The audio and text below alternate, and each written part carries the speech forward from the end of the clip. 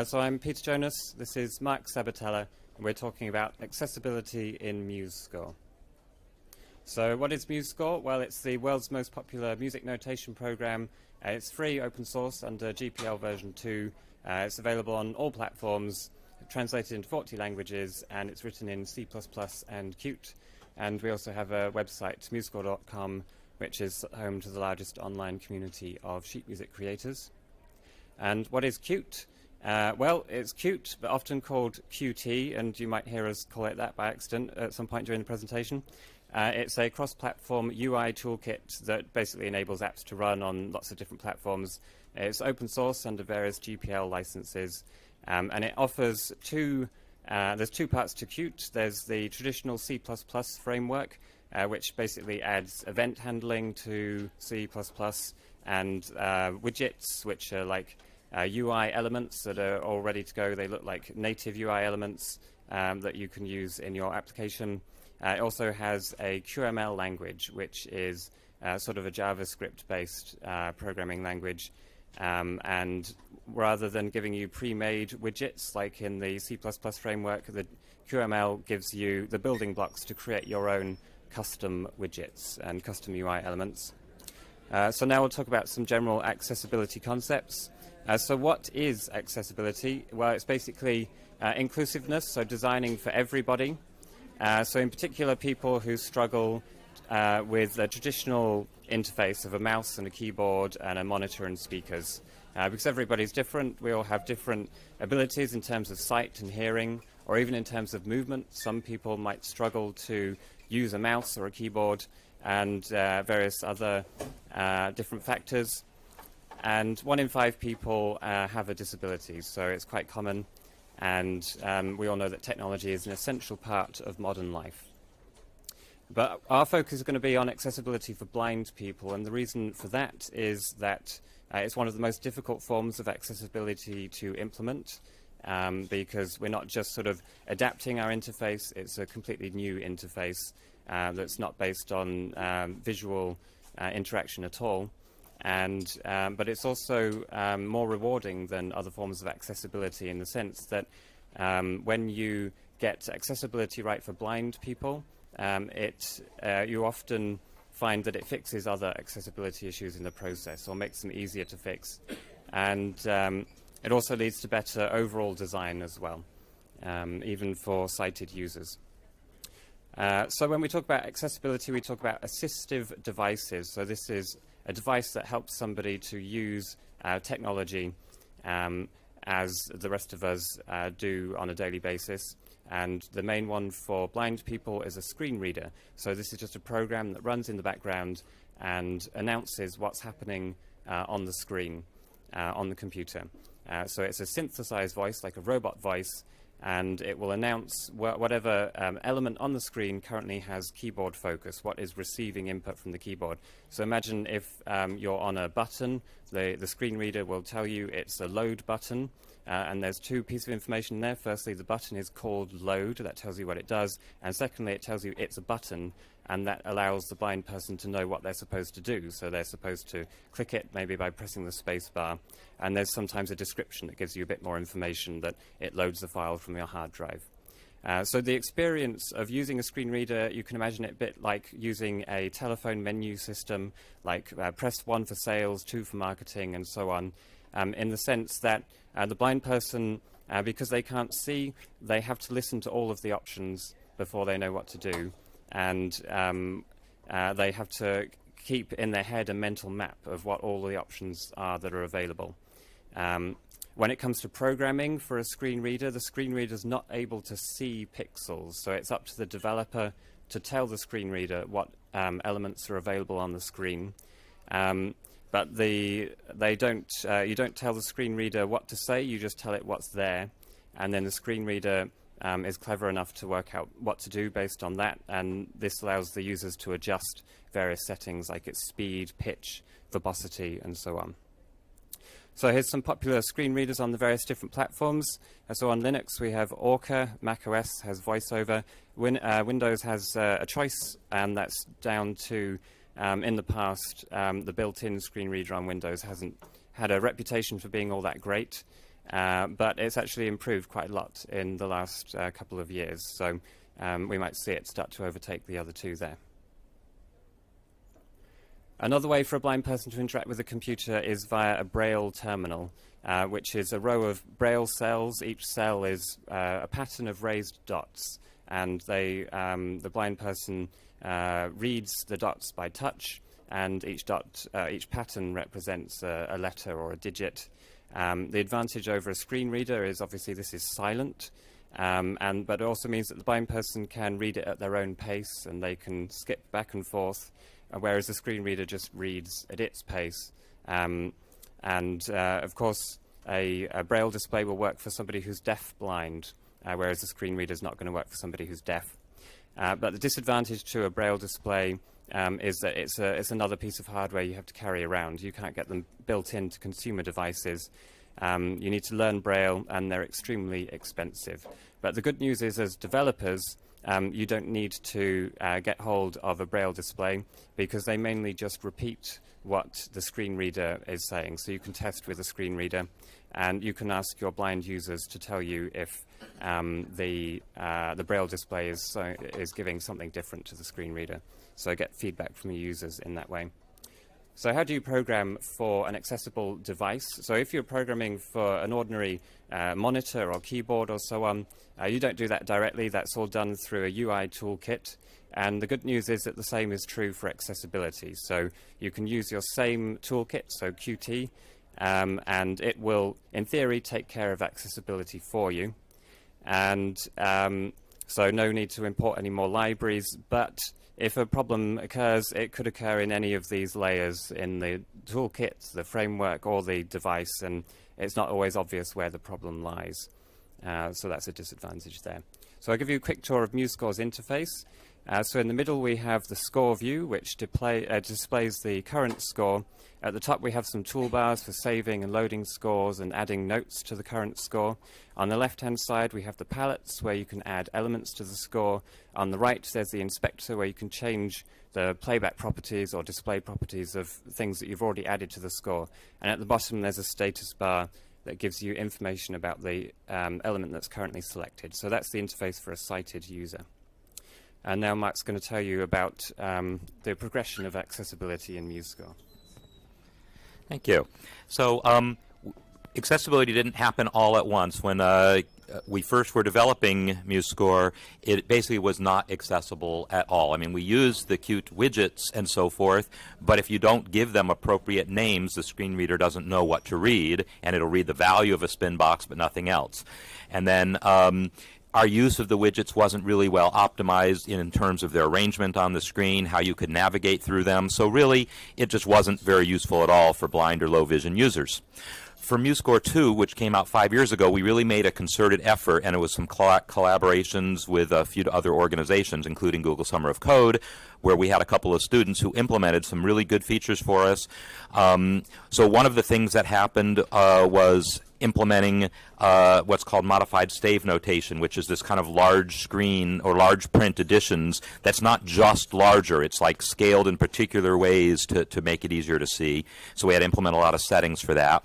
And then just making the score view itself accessible so that you could read the score, because the score view was a custom widget before. It had no accessibility whatsoever. So we implemented ability to navigate it by keyboard and ability to have the screen reader read it, but still not for the palettes, which is how you add symbols to the score. So editing wasn't very accessible. For MuseScore 3, which just came out last year and we're continuing to improve, we've really taken it up a notch, and now it is the case that you can really edit scores. And we've done a lot of things, including removing the need to have to see the score to be able to edit it. I mean, if you put symbols on the score, they used to appear where they felt like appearing and there would be collisions, and now we resolve those automatically, so you can be pretty trusting that you're going to get a good product just by entering the things with a keyboard. And we've totally re-implemented the palettes using QML, and Peter will talk about that, to make them screen reader and keyboard accessible, because they weren't either. And we've really improved the navigation and screen reader output for the score view. I'll talk a little bit more about that. And the bottom line is now we really have a pretty good story where blind users can both read but also create and edit scores. Okay, so we'll have a look at MuseScore's new score wizard, which is where you go to create scores. And this is kind of the best case scenario in terms of accessibility. So we have some text input fields there, and they each have a label next to them, so title, subtitle. This is all the basic metadata about your score. And these are all standard Qt widgets, and as a standard widget they basically give you accessibility for free, so the screen reader knows how to deal with these text fields. But there's a problem though, which is that those labels next to each text field are not attached to the text field in any logical sense. So the screen reader doesn't know that title goes with that particular text field. So when the cursor is in the text field, it will tell you it's a text field, but it won't tell you what you're supposed to do. But the solution is within Qt, you can give the text fields an accessible name and an accessible description, and that allows the screen reader to know what they're there for. And you can also use the buddy system, which does allow you to link the labels with the text fields. So this idea of accessible names and descriptions, it works with other widgets, not just text fields, but any standard widget like a combo box or a radio button, and the screen reader will know what to do as long as they have the name and description. But sometimes you need something a bit more complicated, and you might need to use an item view. So this is a way of combining a bunch of items together within one large widget. So now, rather than just the widget needing a name and description, every single item needs a name and description. The items are not widgets, so this is a sort of technical distinction, and it means that you can't access them with the tab key, so you have to use the arrow keys to change between different items in the view, and there's various other properties you can't set on them. So now we'll look at something a bit more challenging than the new score wizard, which is the palettes. So the palettes here is how you add elements to the score, and you can see that the design that we were given for sighted users is like a tree of grids. So we have these categories of palettes, clefs, key signatures, time signatures, and each one expands into a grid of symbols. And the difficulty here is that there's no standard widget that will give you this appearance in Qt. So your options are to combine multiple widgets to try and create something that looks like this. You could create a totally new one by re-implementing the interface of QAbstract item view, which is like the base class of all item views. Or you could leave the widget mentality of Qt and try the QML framework. And that's what we did. And it turns out it's more flexible than the Qt widgets. So in the QML world, everything is an item, and you're able to set its accessible name and description.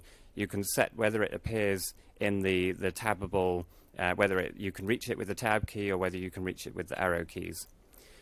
So on the left here, you can see what the palettes would look like in terms of tabbable objects. If each was reached with the tab key, then it would take 50 presses of the tab key to get from the search box at the top all the way through all of the items in the palettes and back to the top again. But if we make use of the arrow keys as well, then what we can do is we can combine the whole tree area as just one tabbable object. So now it's just 4 presses of the tab key to get to do a complete circuit, and while you're in the tree you can use the arrow keys to navigate. So you can make things much improve the experience for blind users and keyboard users using that method. And now Marc's going to talk about the score view. So the score view is the view of the score itself, and here's where we really had to think outside the box of how to do things. So we want it to be keyboard navigable, but we also need to have screen reader feedback. So the basic model we knew we wanted is if the score view is showing you a particular note is selected and you hit a cursor key, like the right cursor key, it would move the focus to the next note, and hopefully the screen reader would read. And Note C5 crotchet beat 2. There you go. I have it set on UK English. That's why I said crotchet instead of quarter. All right. So the navigation model, we can use a text-based model for this to some extent. I mean, text is linear. Music is at least somewhat linear. So we can have characters in text kind of mapped to notes in music. Words, where you'd use control left or right to navigate by text, that's a measure or a bar in music. And then lines of text, we can compare those to staves in music, but it's unfortunately not quite that simple. Like for piano music, this is piano music, there's two staves here in parallel, one for the left hand, one for the right hand. There's nothing linear about that. They happen at the same time. And even within a single staff, there's multiple notes happening at the same time. And there's other symbols that are sort of outside of that flow, like this symbol here is spanning several notes. So somehow you have to come up with a way of linearizing that so that people can understand how to navigate it. And so what we ended up doing was coming up with a set of commands that just do exactly that. They linearize this so that as you move through it, it'll know, I'm going to go from this note, this rest, to this symbol, to that note, to this, and then back here in a very standardized way in which you can learn to read the score that way. It's not dissimilar to how Braille might linearize it. So now that we have the keyboard navigation happening well, now you need to get the screen reader working. And so the main thing you have to do is make sure you're presenting the right information to the screen reader so it knows what to do. And so Qt provides what's called the Q accessible interface. And if you define certain functions, then in theory the screen reader can access those functions. The most important is to choose a role for your widget. And this is how the screen reader knows how to interpret it. Like what Peter was saying, a button means, oh, that's something I can click. Well, there's nothing for score, right? So we had to choose which widget which role fit the best, and trial and error told us static text worked the best. We pretend the score is just text, and then the screen reader knows how to read text. So what we have to do is provide that text, and there's different aspects to that. You want to have that widget, give it a name, and then there's value and description that go along with these widgets. So we are using for both the value and the description information about the score. And so what that might look like is at the end of every command, when I hit that right arrow key and the note moved, at the end of every navigation command, every edit command, we run something that will calculate what to give to the screen reader. And it's basically a description of the selected element, its time position, you know, what beat and measure it's on, and what staff it's on. But we also optimize this for the screen reader. The raw form is in the status bar, but for the screen reader, we optimize it so the most important information is first. A blind user will typically will start moving through very quickly like that, so they can just, oh, I heard that, I heard what I needed, I'm ready to move on. Heard what I needed, ready to move on. So we wanted to make sure that worked, and so get the important information first, and really avoid repeating things unnecessarily. If you're navigating between notes within a measure, you don't need to repeat the measure number. We already know what measure we're in, or the staff name for that matter. So we avoid that. And then once we've calculated that information, you send a Q accessible value change event, and this is what notifies the screen reader the value of that widget has changed. In an ideal world, that would be all you need. It's not an ideal world. The reality is different screen readers choose, do I care that the value of this widget changed? Because it doesn't know what a score view is, it doesn't know what anything is, it doesn't know what's important to read and what's not. So NVDA works out of the box, and NVDA is an open source screen reader for Windows. And so this allows all, Windows is our biggest platform, NVDA is free, so it allowed us to hit a lot of users at once. But the other screen readers and the other platforms, they have different interfaces, different APIs for how they work, and only some of that is abstracted by Qt. So we were able to create scripts for Orca on Linux and JAWS, which is the most popular screen reader for Windows, which is the most popular platform. So now that we have those scripts there, we can now say we fully support Orca as well as JAWS as well as NVDA within MuseScore. So the bottom line here is that implementing accessibility, we're not talking a ton of code. There's nothing about it that's hard except wrapping your brain around what needs to be done. So it's hard, it can be hard to find the information. The toolkits are great. They provide some information, but there's still a lot of platform dependencies in here.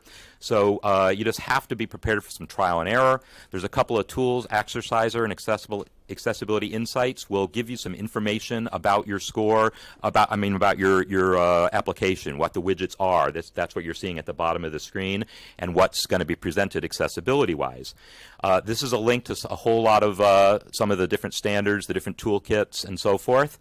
I want to just wrap up by talking about real use a real-world use case. I teach music theory at a university. This is a blind student we had this last semester, right as we were wrapping up this work. So she got to be kind of our first really important test case. And I was able to create all my teaching materials for the course within MuseScore and then print them to give to the sighted students, and they took their tests on paper and pencil. This is her taking the final exam in MuseScore right next to everyone else in the class taking it this way, and she was able to read the test, fill out the answers within MuseScore, and then I was able to take the results and grade them and add them as comments within the score and hand her back her grades and all that, and it all just works beautifully, and as you can imagine, it's really actually kind of life-changing. So thank you so much, and I guess we have 1 minute for questions even.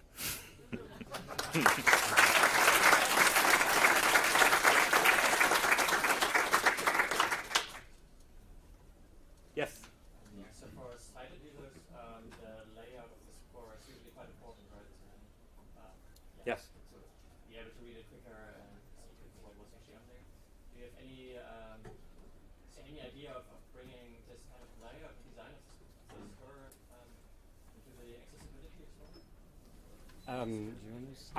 I guess pages, page breaks. Yeah, I mean, to some extent, you have to assume the blind user is maybe creating music for sighted musicians, because we're not going to create Braille scores for them. And so you hope that we do a lot of good things by default, and we do, but there's definitely situations where you're going to want a sighted person to act as your final editor, to insert page breaks in reasonable places and things like that. I guess that's the best way I could answer the question about making that accessible. We had another question over here somewhere? Yes? There was one about the voiceover. You only that saying about the other screen readers, but I'm just interested, is there any particular challenges with voiceover on Mac? Yes. So it has its own cursor for some reason. So with all the other screen readers, you have a tab cursor. You press tab, something gets focus, and that the screen reader thinks that has focus. VoiceOver has a separate cursor, and so you can have more than one thing that has focus on the screen at once.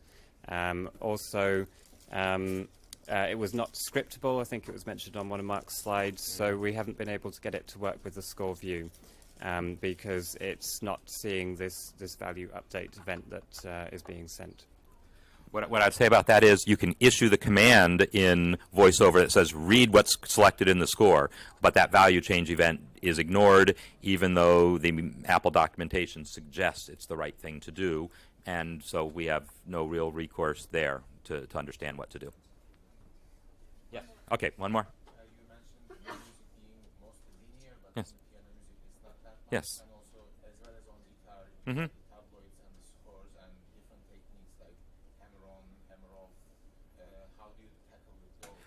We will linearize everything in your score for you. So yes, there's a lot of things that could be nonlinear, multiple staves, multiple voices within a thing, multiple markings attached to things. We come up with an order and say we are going to walk that tree for you in some linear order.